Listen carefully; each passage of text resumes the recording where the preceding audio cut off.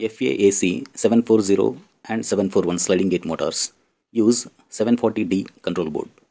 In this video, we will see step by step how to connect power supply and accessories like push buttons, photocell and flashing light to 740D control board. This is how 740D control board looks like. Here we see 3-pin connector to connect power supply, 5-pin connector for motor and flashing lamp, 12-pin connector to connect push button, photocell and edge safety devices.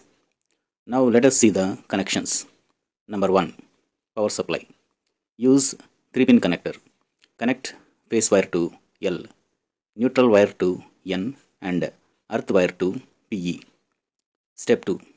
Motor and flashing lamp. Motor is pre-connected to terminals 13, 14 and 15.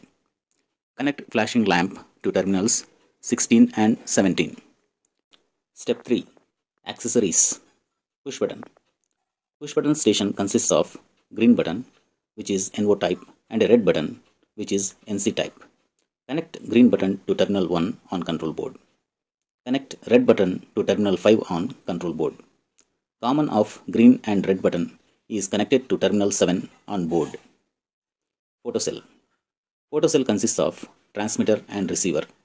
Transmitter has 2 terminals, 1 and 2. Connect terminal 1 to terminal 11 on board. Connect terminal 2 to terminal 9 on board.